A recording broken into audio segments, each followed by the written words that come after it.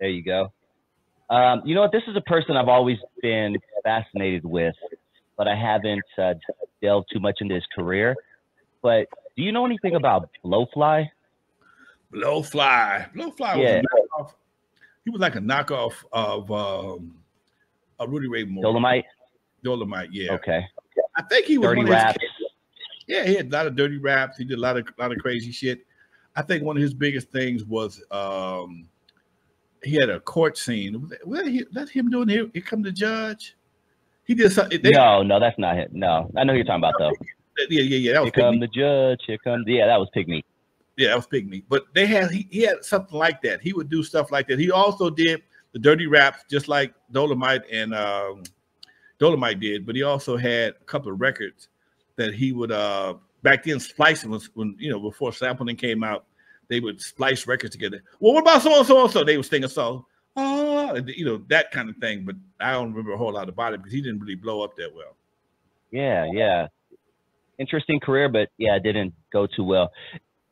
That dirty rap thing was that was 1980. That feels like that had to be a kind of a big deal, kind of an early inspiration, pioneer and type shit. No, but yeah, it was and it wasn't because 70s, early 80s, everything still had a line. There was a line between party music and R&B and soul. If you went to Blockbuster, Blockbuster didn't carry X-rated stuff. If they did, they had a very small selection, and it really wasn't hardcore. If you went to a video store to buy independent video store to rent a video, they had a curtain, and the curtain was right next to the cashier booth, so you can keep track of who went in and out of the room back there. So you just couldn't do anything, and it was a different time, dude. Again, somebody was accountable to what was being put out in the public and who consumed it. Right now, there is nobody accountable. The internet don't care. The YouTube don't care. They say, oh, you have to be 18. Okay, the kid just gonna click yes. The fuck. So, back then there was a whole nother policing situation that kept things out of the hands of certain people, especially kids. Who was someone, because I've known you've told stories in the past, but who is someone that you shouldn't have been listening to as a kid, but somehow you got your hands on the record and you ended up listening to him anyway? Richard Pryor. My mom and them, they would talk about Richard Pryor. And here's something, sometimes you can't just say, you're almost talking about certain things, make people more curious about it, especially if I walk into the room as a kid and you change the subject. Y'all was talking about right after you're laughing really hard, right? All of a sudden I walk in the room, y'all change the subject, and then all of a sudden I hear Richard Pryor. Richard Pryor, okay? And sometimes you go to the swap meet. Again, swap meet has always been an outlet for bootleg material. There it is, Richard Pryor. This nigga's crazy. This nigga is crazy. Oh my God. Are you serious? And it was with an ER, right? He would say with an ER, not with an A. Not with the A. Bicentennial nigger. It wasn't, it wasn't with an A. It was... We're talking about what, 76? So when you start, I'm 76, I was 18. Okay, so even before that though, even they would play Red Fox. They play, all the kids gotta go to bed. And they be playing cards in the living room on a little fold-out card table, playing whatever they playing, bid whist or blackjack sometime in my house or dominoes. And they put on the party, they call them party records. But the kids got to be in the bed. And Red Fox didn't really cuss till later on. Red Fox, he always had innuendos. He never cussed. He always insinuated certain things. He never cussed. Like, wash your ass, okay? Fudge. It's a donkey. Okay? Yeah, and he put a donkey on it. Okay? Then he say him whopping a donkey, or I love beaver, and it was like a beaver or something. Yeah. Right. He have a new dog. He have a soap called Fudge.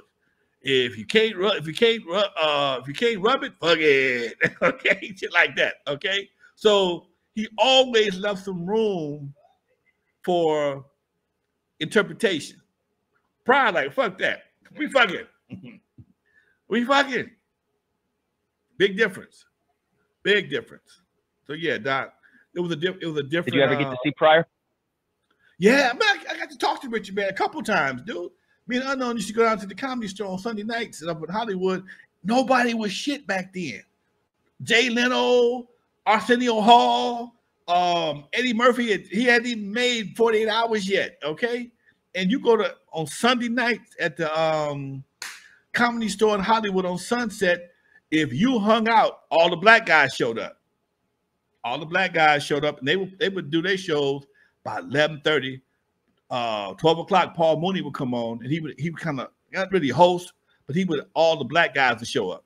Okay, and I remember talking to Richard Pryor in the back room, just like I'm talking to my partner in the studio right now.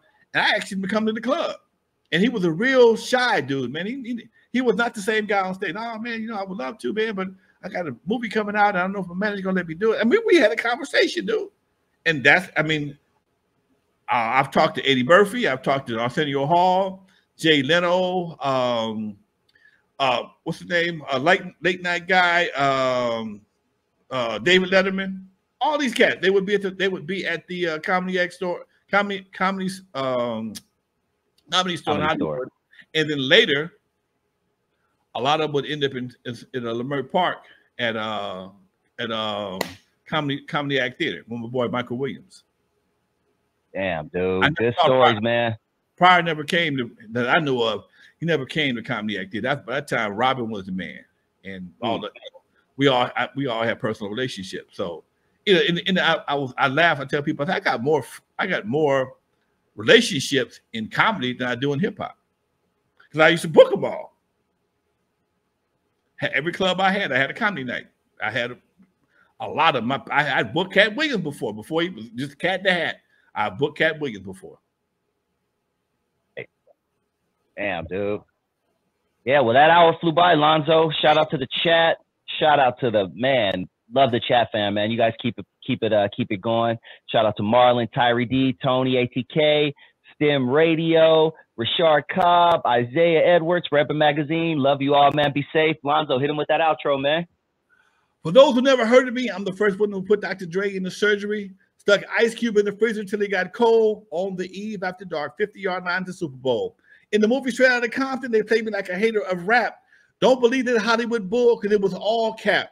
My history goes deeper than you will ever know. Just remember that N.W.A. stands for Not Without Alonzo. Peace, y'all. We out.